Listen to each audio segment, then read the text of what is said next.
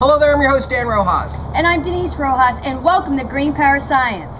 We have the water lens out again, the water parabola. We made another one this year. Denise and I will be showing you the construction for the top part of this in a future video. This is very thick plastic. It is about 4 times thicker than a clear shower curtain. It's extremely thick vinyl. We need the heavy vinyl because the weight of the water will sag down, which is what we want. That gives us our water parabola. But the thicker the material and the tighter you can pull it, the larger the disc you can make. Thinner material sags in. In previous videos, we showed you how to start fires using a scientific glass water bottle. We also showed you how to start a fire with a regular water bottle and with inexpensive stretch wrap used for packaging. Clear wrap. Any clear material will work for it. We showed you this water parabola, what, 2 years ago? Yep.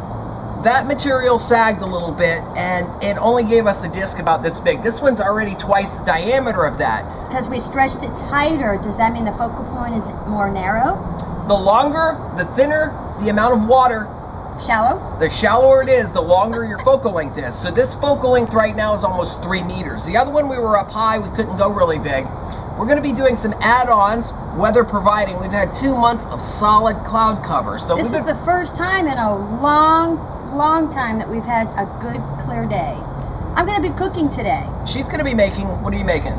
Well, I just got a package of frozen breaded fish sticks, and I wanted to see how fast they would cook in a 6-inch skillet pan with just a little oil. The sun and a little bit of water. There's no lens, there's no Fresnel lens, no parabolic mirror. It's just a piece of plastic and water. Really, how easy is that? I have a 6-inch cast iron skillet, and I'm going to be getting some frozen fish sticks, and we're going to use some oil and see how fast it cooks. The light here, I'm going to put everything in. Whew. Dang, that's hot.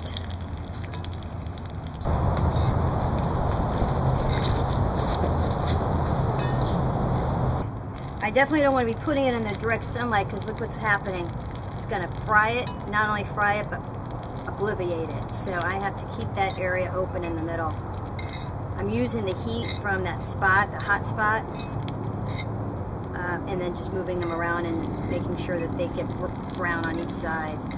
I don't think it's going to take too much longer. And I have to use my goggles because it's too bright to look at. I'm just going to use my fork and nudge this over. Make sure that these don't get burned.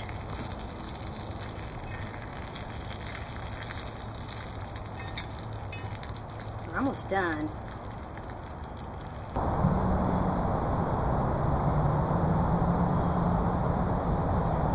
I'm gonna need a fire extinguisher too.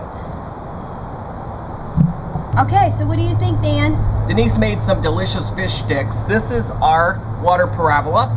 I'm your host, Dan Rojas. I'm Denise Rojas. Thank you for watching and enjoy our videos.